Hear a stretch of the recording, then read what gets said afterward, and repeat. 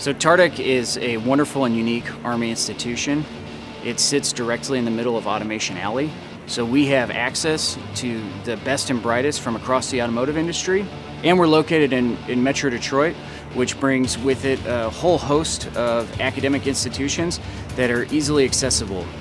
So TARDEC as an entity has only been around since the 90s.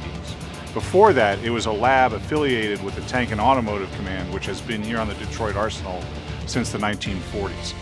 And so it's really part of that ground domain of excellence for ground vehicles, ground combat vehicles, and recently we've been also working with ground vehicle robotics. We are focused on the latest and greatest.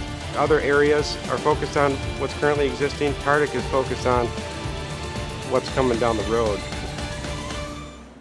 The robots that I work on are actually a research robot, so we've converted 48 of them from the fielded systems into our GVR bot design, and they're used for research. So we've got them at universities, we have them at cyber contractors and other contractor sites. We've got a bunch at Army Research Lab, they're at DARPA. So we have all these robots are spread around the world, and people are using them as a common platform. So research developed here can now be shared much more easily. We use a ROS backbone. ROS is the Robot Operating System.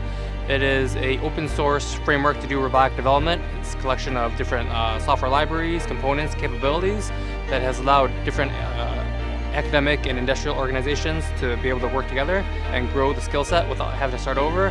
ROSM is our efforts to get a military version of it. So there are specific needs in military robotics that regular roboticists working in academia or working on just regular cars won't need. We'll have payloads, and that's why we need something specifically for the military.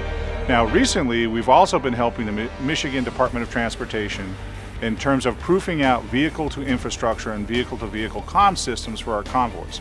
And so that's the work that we've done on I-69 and up at the Blue Water Bridge. So the Blue Water Bridge project was an interesting project where we used dedicated short-range communications, V2V, vehicle-to-vehicle, and vehicle-to-infrastructure communications. We took 2 commercial trucks and 2 military Class 8 tractors, and we did an event where we went from Port Huron, Michigan to Sarnia, Canada, and the last vehicle was totally autonomous, and we did that across the international border. So we had to go through all the toll booths and customs. So that's that sort of international collaboration to show that these technologies can work. The other piece that we've been doing working with the Mission National Guard has been on combat vehicle robotics.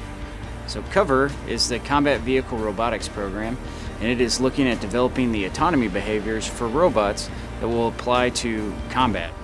So right now, a lot of the focus in autonomy that you see in the commercial sector is based on on-road driving. It doesn't really apply to combat. Where we're going, there are no roads. And so that's where COVER comes into play.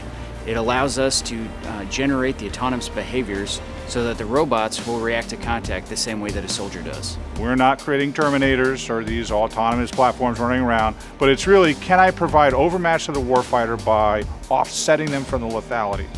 Right now, in my combat platform, I am right there in the fight. I am likely to take casualties, but if I could be maybe half a terrain feature behind and let the robot take fire first, then I can bring more of our folks home whole and alive.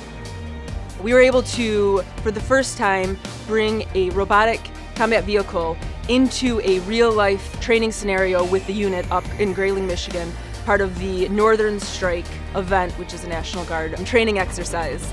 So we were able to integrate into the unit's training exercise by bringing our robotic asset and using it as one of the feeders into their training elements. We were able to integrate with the unit, communicate to the unit to show manned-unmanned teaming technologies. So MUMT is Manned Unmanned Teaming, and it is the Army acronym that applies to taking robots and making them a member of an operational team. For us right now, you have to look at it as a spectrum. So as it stands today, robots are tools, and so the thought behind MUMT is taking them from being a tool and making them just like anyone else in your squad.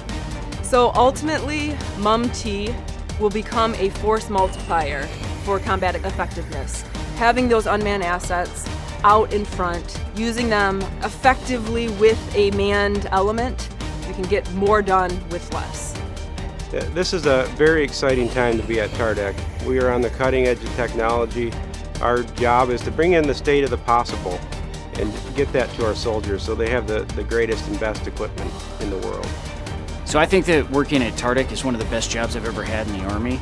It has allowed me to take all of my experiences in combat and training and then apply them into new technologies that I think will make an impact, not just for the warfighters that are currently in the Army, but my kids.